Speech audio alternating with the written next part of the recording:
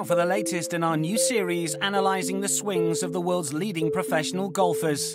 Today, Lexi Thompson comes under the expert eye of Golfing World's resident coach, Simon Holmes.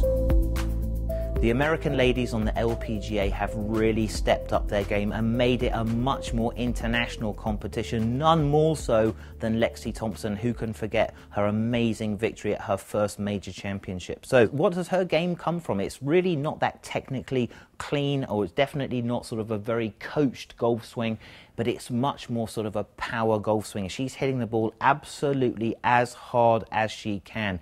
Probably coming from the fact that she had to grow up with two older brothers. And you know what? It isn't a bad lesson for all of us, you know, with our young children, boys and girls, to really get them to hit the ball as hard as possible and just train your body to get used to creating that amount of speed. And then once you get a bit older, you can figure out how to control it. So if we look at Lexi's swing, you know, we see a lot of her shots coming in where her club face is staying pretty shut, and she is just driving as hard and as far forward as she can. So definitely her lower body is very, very strong, and she's able to hold it with her core to keep her chest down over the ball. So she's setting the club in a little bit of a shut position, driving forward, and then really holding that club through. You see her make a lot of swings where she kind of just holds that face down. That's how she's able to sort of control the golf ball. So not a classic golf swing, but you know what? Having power in the modern game is incredibly important, and sometimes you have to sort of lose a little bit of that technical beauty